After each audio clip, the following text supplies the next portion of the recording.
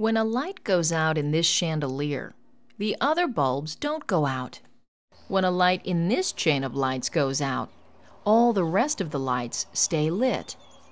And when a light goes out in this room, the rest of the lights in the room remain operable. In these examples, the lights are wired in parallel circuits. In a parallel circuit, different parts of the circuit are on separate branches. Notice how there are a lot more wires in a parallel circuit than in a series circuit.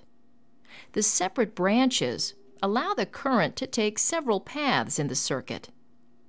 In this parallel circuit, if one bulb goes out, the other bulbs stay lit. The circuits in most buildings, including your home, are wired in parallel. Let's now take a closer look at some of the other features of circuits in your home.